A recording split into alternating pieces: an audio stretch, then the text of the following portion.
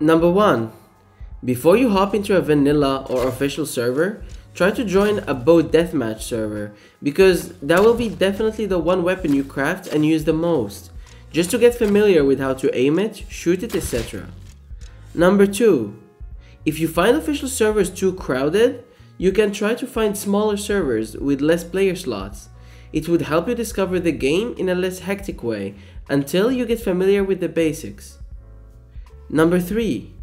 A lot of beginners tend to harvest every resource at the start, including sulfur nodes. The only 3 resources you will need to harvest at the start are cloth, wood, and stone, in order to make a bow and arrows, sleeping bags, and build a base. Number 4.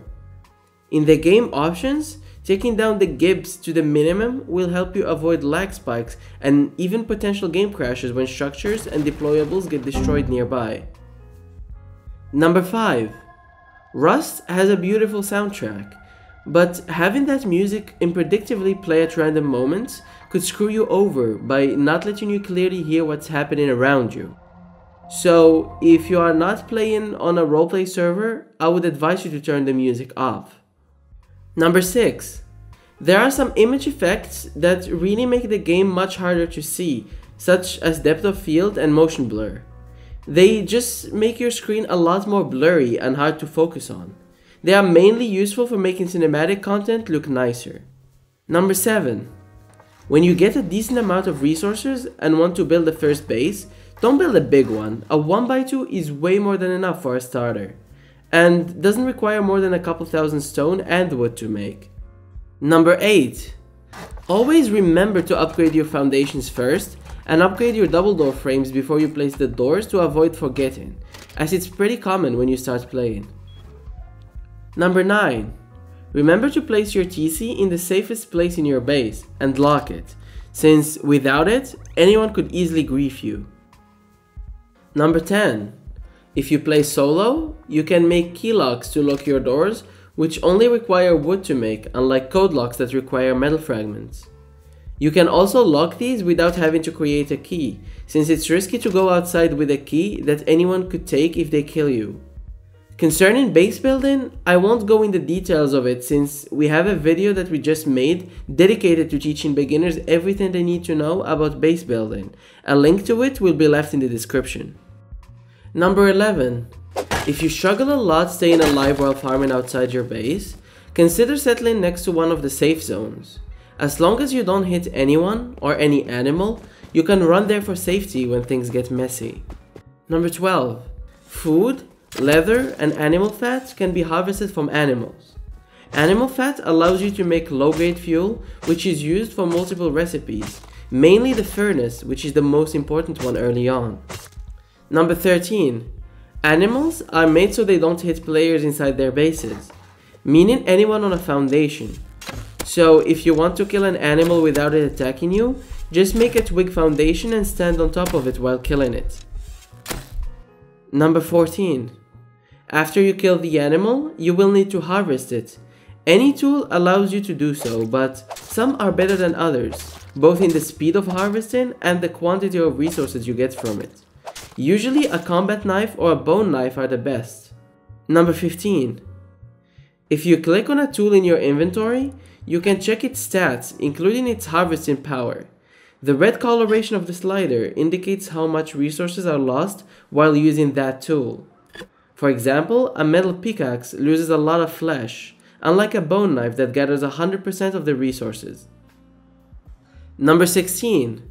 Comfort can be provided with multiple items, such as a campfire, chairs, rugs, fireplaces, and furnaces. Comfort helps you convert food points into health points if your hunger bar is above 100. The higher the comfort level is, the more health points you can gain.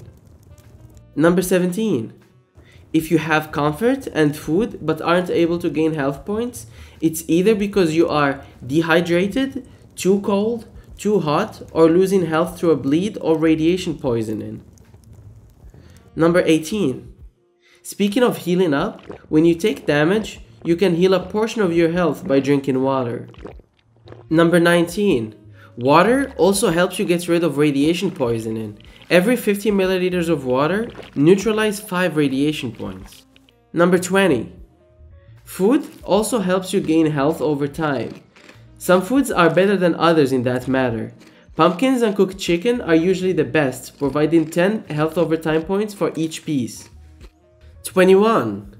Health over time will be completely cancelled if you take any type of damage.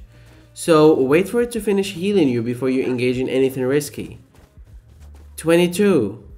Bleeds also take a huge toll on health over time. Use bandages to stop the bleed before you eat food or drink tea that provides health over time. 23. Hydration, unlike food, doesn't kill you when it reaches 0, but rather makes you unable to sprint. 24. Having multiple bags around your area is never a bad idea, to avoid having timers and also be able to flank your enemies from different angles. 25. A lot of beginners commit the mistake of placing multiple bags right next to each other to avoid spawn timers, not knowing that if they placed too close to each other, bags will share the same timer. 26. You can know if a new sleeping bag you're about to place is sharing the same spawn timer with another one of your bags, by it being orange before you place it. When it's blue, it doesn't share a timer. 27. When you manage to find a bed in a crate, try to research it ASAP and place it down inside your base. It only has a 90-second cooldown instead of the sleeping bag's 300 seconds cooldown, which will make a drastic change in outcomes if you're getting raided, for example. 28. If you can't get your hands on a bed, you can research one through the level 1 workbench's tech tree. It is definitely worth the scrap. 29. Splitting ore inside a furnace makes it cook faster. 30. If you want to split a stack of ore into 3, you can hold down Shift and press the middle mouse button on the quantity bar after you select the stack you want to split. 31. Splitting into half is easier. Just click and drag the stack you want to split with the middle mouse button towards an empty slot. 32. In the quick crafting menu, you can click the middle mouse button on an item you want to craft, and it would queue up 5 instead of 1. Before we move further, I wanted to let you guys know that only 1.9% of you who watch this channel are actually subscribed to it. I wanted to ask you to consider subscribing, as it helps us out a lot with the YouTube algorithm. And also, we have a Discord server with a great community where we host new skin giveaways every week. A link to it is in the description. 33. On top of being a safe zone, Outpost sells a lot of useful resources and items for scrap. Some are more worth it than others, like 200 metal fragments that are sold for 25 scrap, and 20 low-grade fuel that goes for 10 scrap, which are both really good deals early on. 34. Bandit Camp sells a lot of useful items, including very high-tier weapons. Note that you can also gamble your scrap in the main lounge of said location.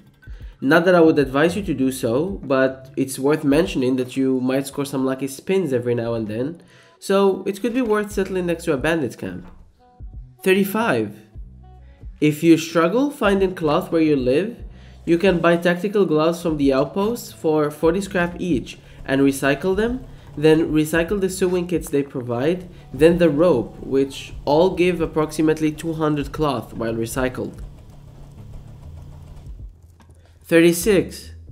If you get your hands on a rowboat, you might want to try to get the junk piles that spawn in the ocean, as they can be better than roads for getting components and scrap, and not as crowded with people. 38. On the ocean's surface, you might notice little white bottles like these floating.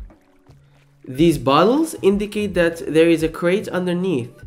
You can dive in, untie the crate, and loot it. There are two types of underwater crates, large ones that look like this, and small ones. Both can be very profitable to go after. Note that you need scuba diving gear to get them. 39. Always recycle your excess components that you won't use in the near future, as it's the quickest way to get high quality metal, metal frags, cloth, and scrap. 40. The attack helicopter is an event that happens every couple in-game days. The helicopter will patrol the map and shoot people, but it doesn't shoot everyone. If you have 2 or less pieces of clothing and don't have a weapon in your hotbar, it won't target you. You are allowed to have meds, tools, and a bow in your hotbar without it targeting you. 41. If the helicopter gets aggroed on you, it will keep shooting at you until you die, even if you remove your clothes and weapons. 42. Avoid going inside your base to hide when the heli aggroes on you, since it will rocket and napalm your base. If it's wooden, it will imminently get destroyed. If it's stone, it has a high chance of destroying a wall or a roof. 43. Scientists can be harvested with a tool for cloth and bone fragments. Usually, every scientist gives around 15 cloth. 44. Junk pile scientists could be a good way to get metal tools and meds to research early on. 45. If you're a beginner, you might not know this, but some monuments in the game have CCTV cameras in them that you can watch using a computer station by typing the codename for that CCTV in the computer station.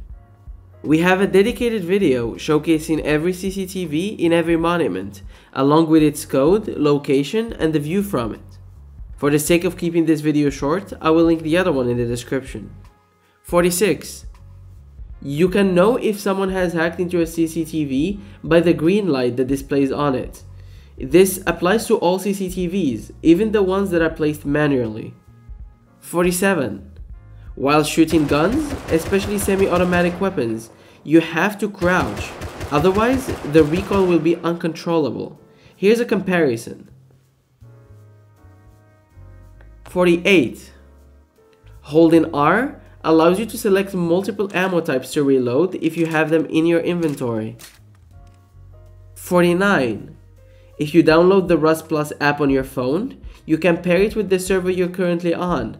The app will notify you when you die while sleeping. So if you disconnect in an airlock inside the base and get the notification that you got killed, it means that someone is raiding you. 50. If you plan on farming large amounts of stone nodes and/or ores, consider making a trip to the snow biome, as it spawns the most amount of nodes in the entire map. This video was brought to you thanks to serverblend.com. If you're looking for a stable and reliable server host with the best support team, then Serverblend is the way to go. A link to their website will be left in the description.